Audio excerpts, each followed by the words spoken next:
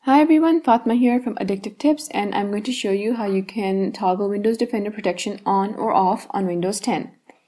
Now you can do this by disabling a bunch of things on Windows Defender, but we're going for a quicker way to do this. You can do that with a PowerShell script. To get script code, visit the link in the description of this video and copy it from there. Paste it in a notepad file and save the file with the PS1 file extension.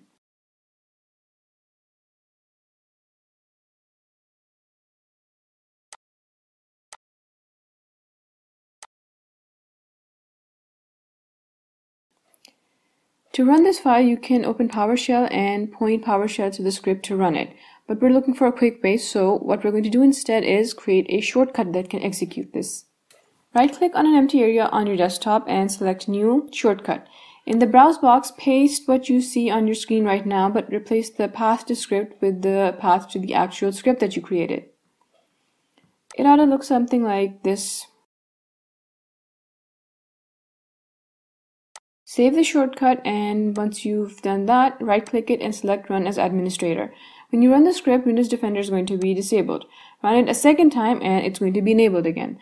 You'll get this warning on your screen telling you that virus protection has been turned off. Make sure you don't leave Windows Defender off because it is there for your protection. If you need to turn it off for a while, that's perfectly fine, but it should be running to keep you safe.